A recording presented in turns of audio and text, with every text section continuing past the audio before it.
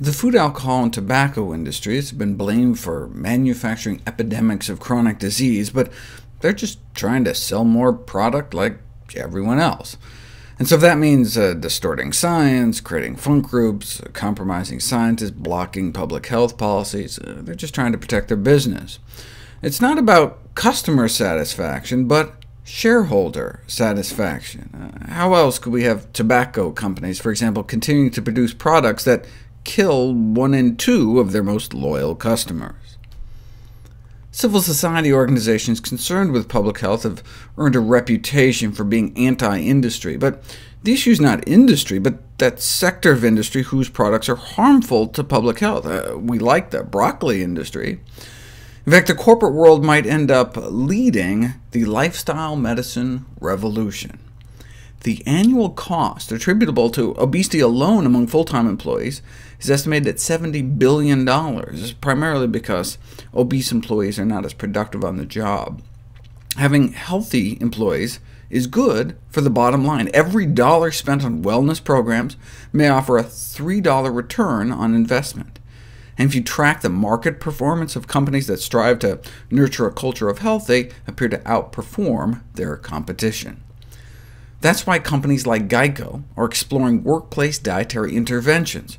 The remarkable success at Geico headquarters led to an expansion of the program at corporate offices across the country, with test sites from San Diego to Macon, Georgia. Given that previous workplace studies have found that workers who ate a lot of animal protein had nearly 5 times the odds of obesity, whereas those that ate the most plant protein appear protected, obese and diabetic employees were asked to follow a plant-based diet of whole grains, vegetables, beans, split peas, chickpeas, and lentils, and fruit, while avoiding meat, dairy, and eggs.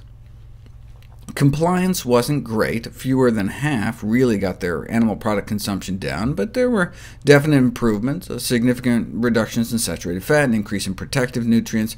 But enough to make a difference? Yes. Weight dropped, blood cholesterol dropped, and better blood sugar control in diabetics. And this was with no calorie counting, no portion control, no exercise component. The weight reduction appears to result from feeling fuller earlier due to higher dietary fiber intake. The difference in weight loss could also be the result of an increase in the thermic effect of food, allowing a small extra edge for weight loss in the vegan group. Those eating plant-based diets tend to burn off more calories in heat. Eating plants appears to boost metabolism. This may be due to increased insulin sensitivity in our cells, allowing cells to metabolize carbohydrate more quickly rather than storing it as body fat, and as a result, vegan diets have been shown to increase postprandial calorie burn by about 16%, up to 3 hours after consuming a meal.